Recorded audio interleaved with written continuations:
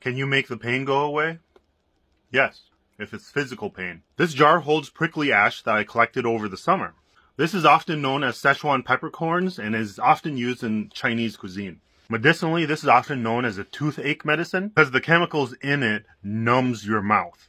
You can also infuse this and the prickly ash bark in some oil. You can use this and the bark and create a poultice that you can apply to wounds to numb that area, which in turn makes the pain go away. But if you're talking about emotional pain, time will heal that.